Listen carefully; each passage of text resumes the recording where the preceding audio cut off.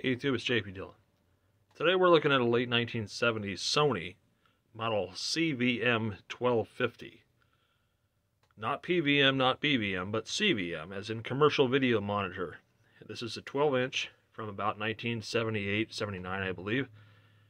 And it has BNC 75 ohm composite inputs as well as a tuner in it, as you can see. And this was typically used in the educational scene, or in, somewhere like a hospital or something where it could be controlled. It's a pretty robust cabinet. Lots of ventilation, side handles. And if we move to the back here, it's hard to see, but we have our antenna connections. And we have a pass-through for our audio and video. We have our VTR connections and our line-in connections.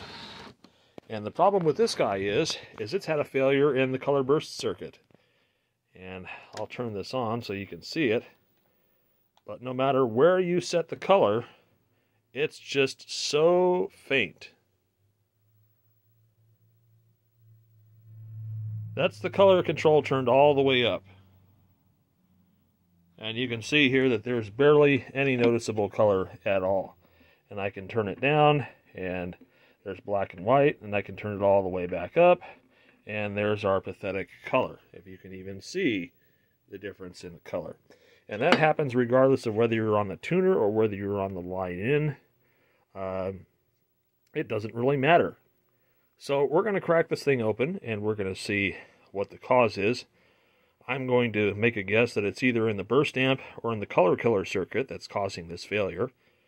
Now these sets are replete with Panasonic capacitors that typically short or open or leak, so I don't have any doubts in my mind that there's probably something to do with that. But let's get the back off and take a look inside. I do kind of like that it has the old pressboard style back like you would have saw on early Japanese color sets. Most of the time you see these things with dead CRTs because in the environments that they were in, they were always on. They were always displaying something, so you'd either get burn-in if it was in like an airport or a hospital, or it would just be simply wore out. Now, if you were lucky enough to get it in a school setting, it was probably only used once in a while for educational purposes. Maybe in the broadcast room, if the school had a would-be TV station, or maybe just, watching videos. This one is a particularly low-hour set, and that's kind of a good thing because I can't imagine where I'd be finding the CRT for this guy.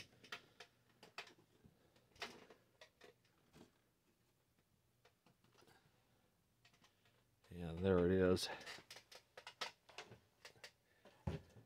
And you can see,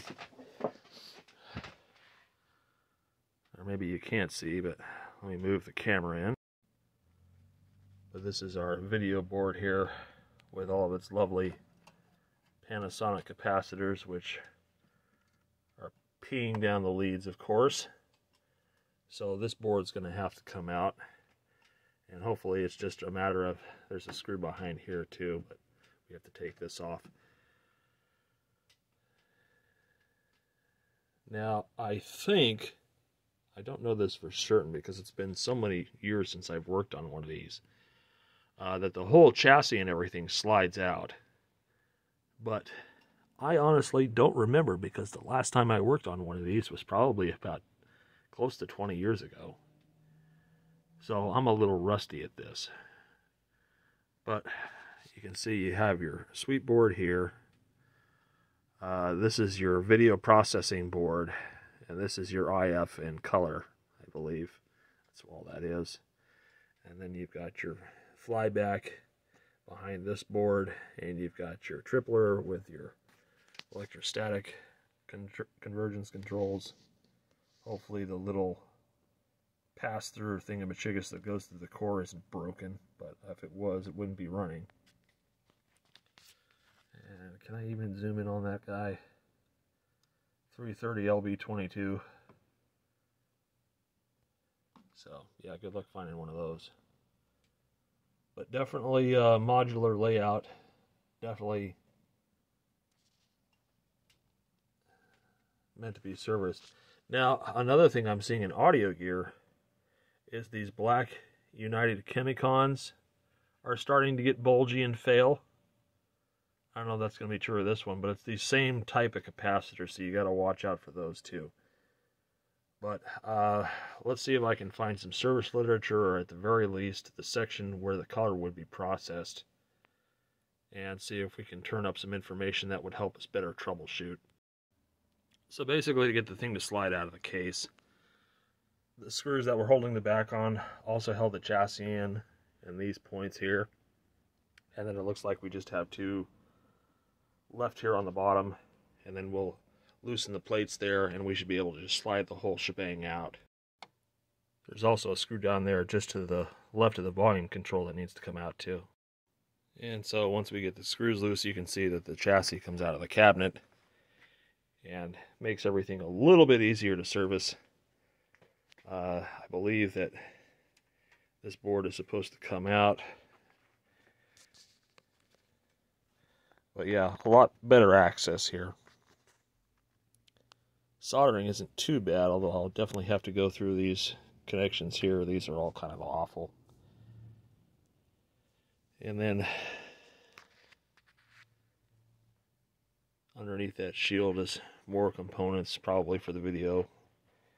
But really, right now I need to focus on where the color processing section is and focus on that. Alright, so I'm having a bit of a trouble trying to find the any kind of service literature for this. I found a website containing what was supposed to be the service manual, but the link is dead.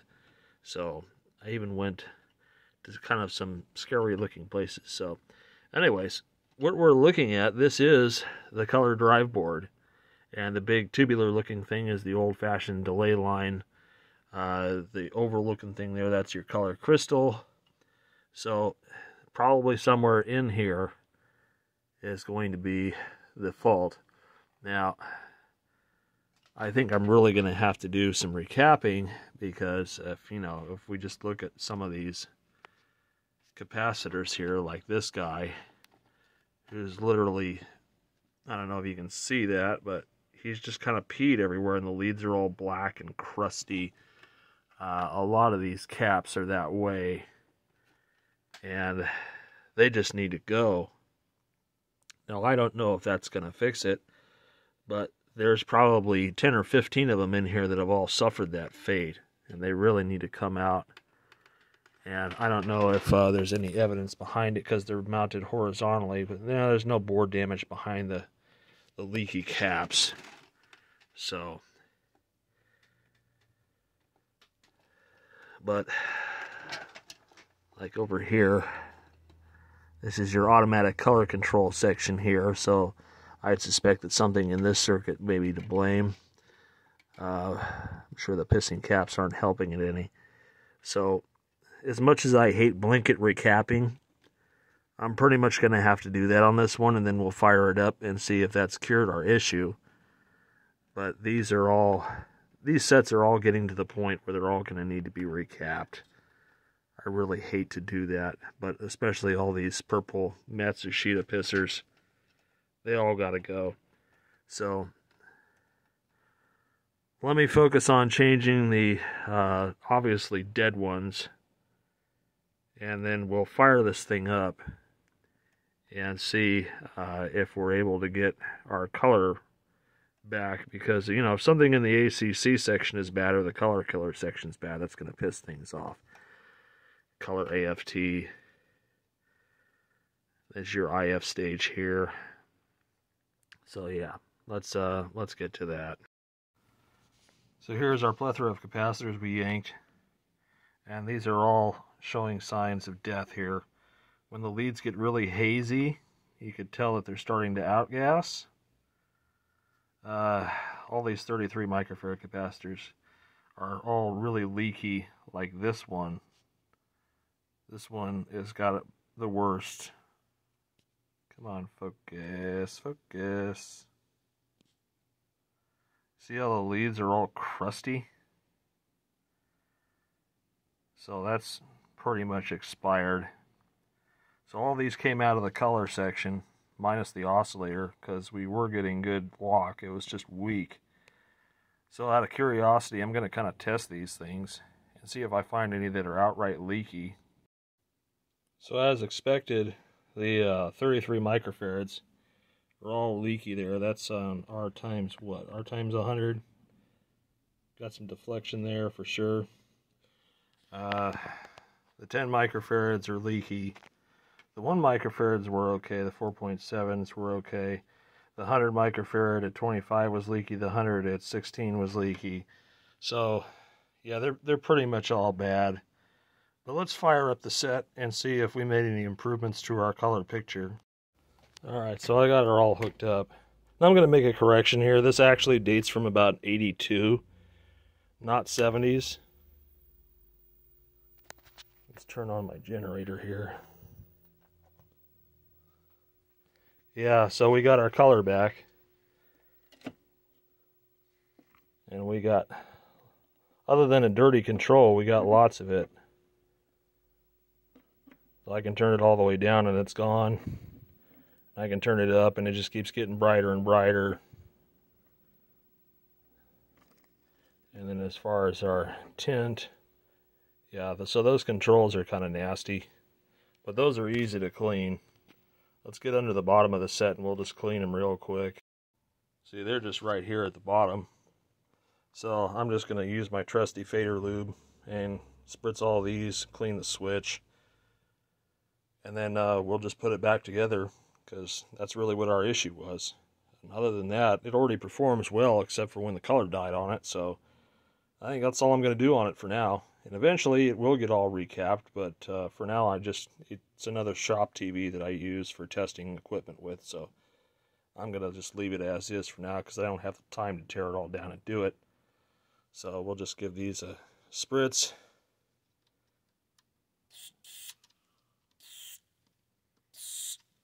And then I'll need 2 hands because I got to put it on its side and work them.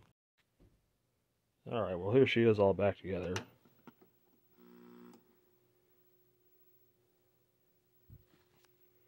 Probably have to readjust our color and everything.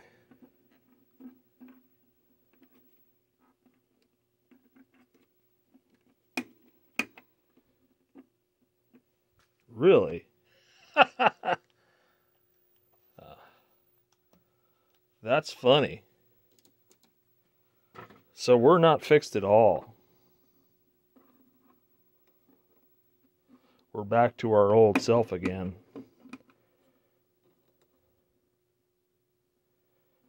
So more troubleshooting is in order.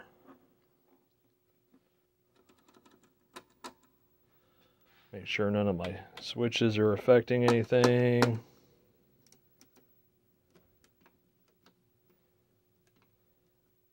Nope, we're just back to weak color again. So that was a false positive.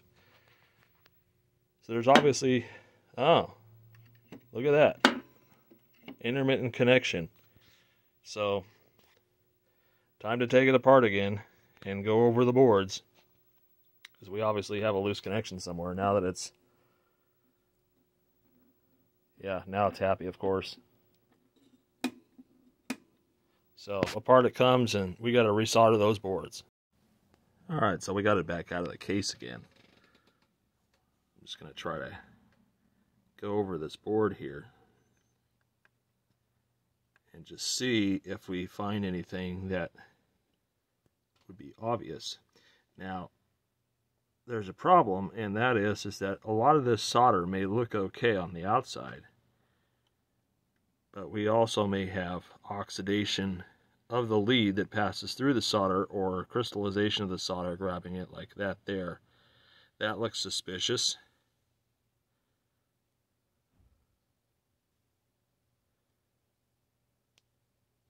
Yeah, we're just going over the board. But we're going to do a little more in-depth troubleshooting rather than pulling the board and resoldering about 900 connections.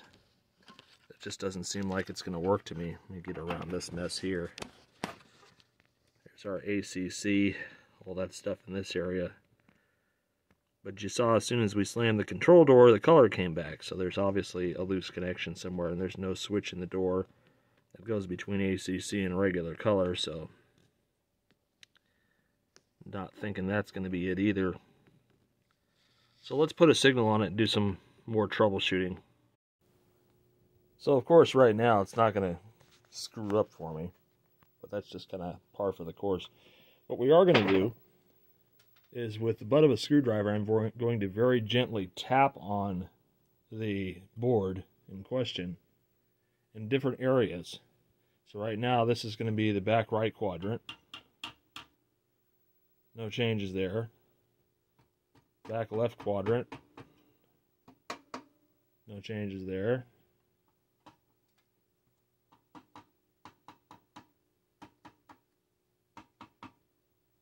I'm just generally tapping all over on the board. See if I can reveal anything.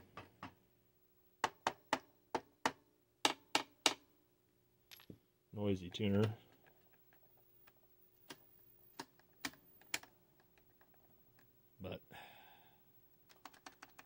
And then our input controls really aren't noisy either.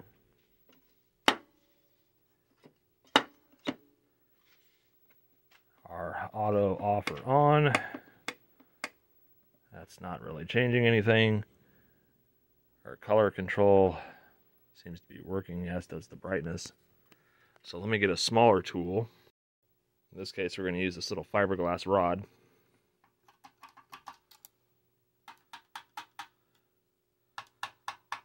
But no points of sensitivity at all. So, next thing we're going to do is we're going to get an insulated screwdriver. And we're going to come over here to the color controls and see if messing with them has any effect. Make sure there's no dirty pots or anything.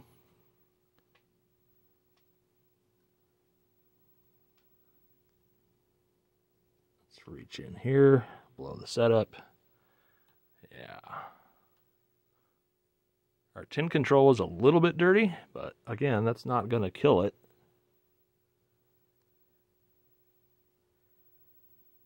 See if there's anything more to mess with here. Color AFT. Let's rock our IF controls. Those look happy.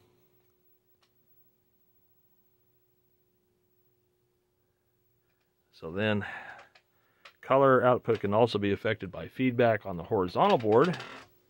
So let's come over here and tappa. Neck board.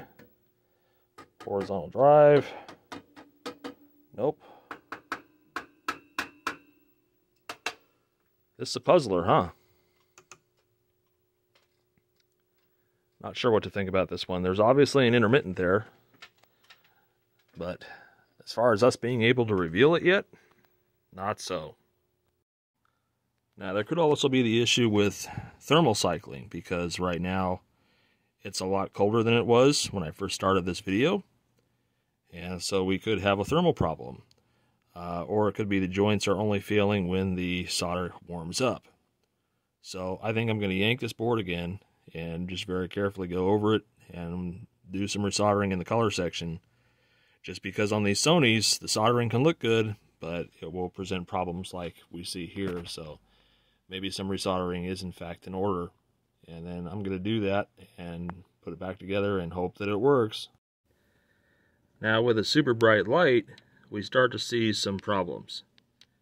Now looking just to the left of C328 and R346, we can see that there is some degradation of the solder there. Top R303 looks pretty cruddy. And I apologize for the stripey effect, but that has to do with the refresh of the light, which is an LED. Another reason why I'm not fond of LEDs, but there's no incandescent that provides this level of luminance that doesn't get, stupid hot. So, but yeah, that right side of R302 up there, you can see the flux where I replaced the capacitors. That should probably be all cleaned off. Left side of RC305, definitely a ring around the solder thing there. So, and just looking up too. So this is really a candidate for resolder. As much as I hate having to do that, there's probably some intermittent connection there that's messing with us. Likewise, if I come down here, just above where it says R317, that solder joint's done. Left side of R317, that's done. All those are just, you get some bright light on them, and you can see them. Before, we didn't really see it all that well. So, good thorough examination. So I'm going to go ahead and resolder this board, and then we'll check it again. All right, so we have this section of the board resoldered, which is all the color and video section.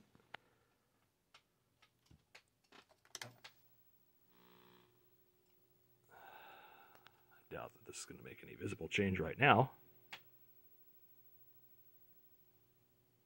Okay, there we go. So now we're back to our no color. That's kind of cool. And let's poke around here.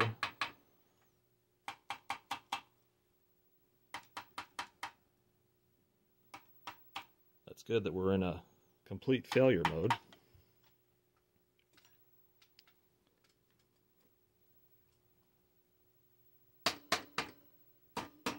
And it's obviously not vibration that's the problem.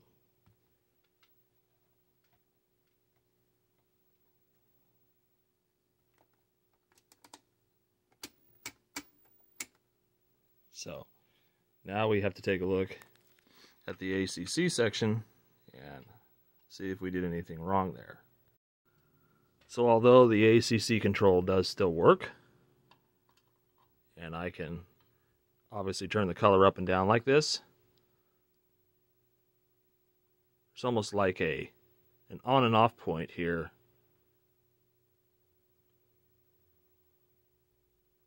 So maybe we need to look at our killer section, our color killer section, wherever that might be. And like I said, I don't have any service literature, so that's a little tricky. But that could be where we're wigging out too. And before you think it's just tuner, because I'm coming into the tuner, this problem happens regardless of whether I'm on video or RF. So it's a set problem. We also notice a little bit of lack of contrast. So I need to poke around a little bit more. Alright, so I think I figured it out here. The point of sensitivity was around here. And I noticed that when I adjusted the ACC control, there was a point where it was either just on or off. And so I ohmed it out, and it's true that there is a crack in this wafer. So fast forward a bit. It's a 5K pot. I replaced it and set it up, and now I've got nice, brilliant color again. How that potentiometer got cracked, I have no idea. It's really kind of weird to me.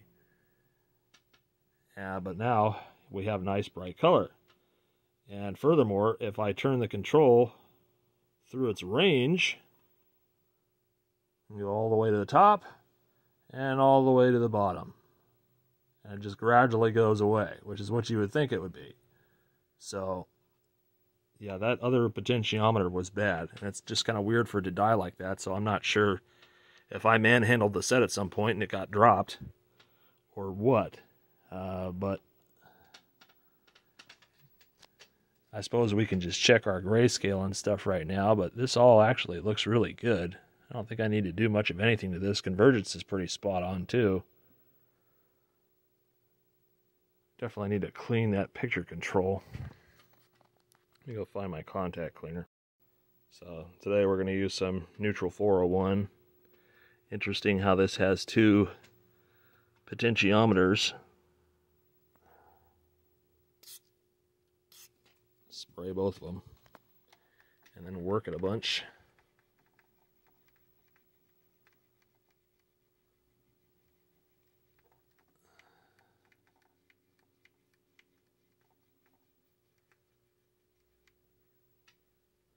Yeah, so that's that. Oh, what a weird failure. a little tiny potentiometer goes bad. Okay, I'm trying to see if I should do any more adjustments while I'm in here. Maybe we'll stick it on a live signal and see how the grayscale looks. So right now, on a black and white picture, you can't really tell because the camera's auto white balance is really doing a good job of correcting it.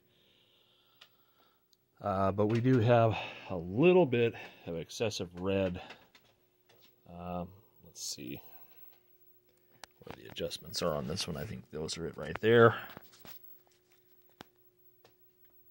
And, yep, those are definitely our screen controls.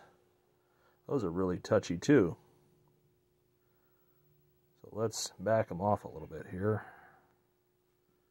And we'll just start over with red. And we'll go to magenta.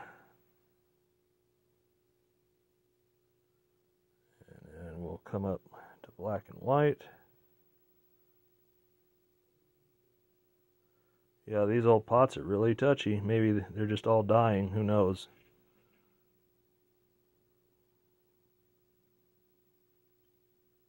It's like there or not. Just like that color control was.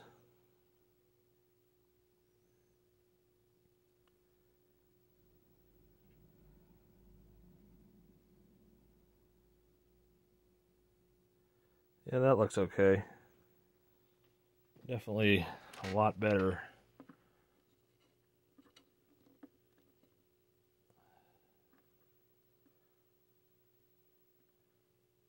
And as far as the drives go, drives are pretty decent. This tube's got a lot of life left in it still. Let's switch over to something more modern. Yeah, that looks a lot better now. Definitely could use a sharpness adjustment if we have one, but I don't think we do. Or maybe a focus adjustment. That's down here.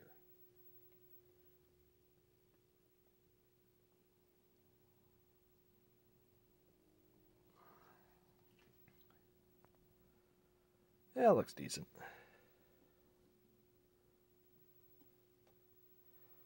I am a little, I think the whites have a hair too much green drive. Just a little tiny bit.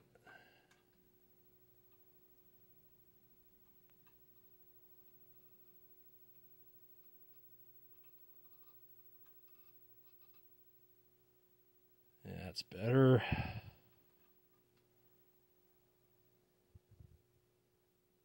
And then we'll go back to a blank channel. Now we see there's a shade of green.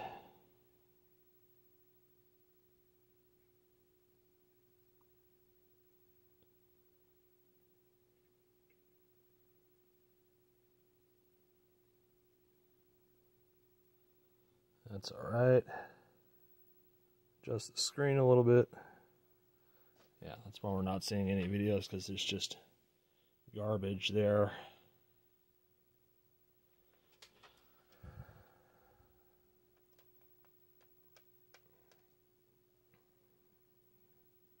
Gotta make sure not to hang on that long.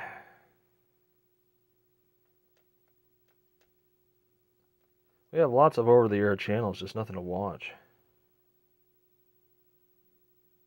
So that looks okay. The focus is a little soft on it. Let's go back to my crosshatch. I don't know. Maybe it's a video response. It actually is pretty crisp. Let's adjust our H static here. Oh yeah. Whoop. That looks pretty good. Let's see if I'm missing the focus control here. I don't think so. Shed some light on it. Vertical size, centering, pin cushion, all that. Horizontal centering. And we got our screen. It's our H-stat. Am I just oblivious here and the focus is staring at me and I'm not seeing it? Well, it doesn't terribly need it, really. I mean, it's just... looks pretty good as is. That pincushion I dialed in the last time pretty good, so it's convergence and everything looks happy. Okay. And let's go back to our color bars.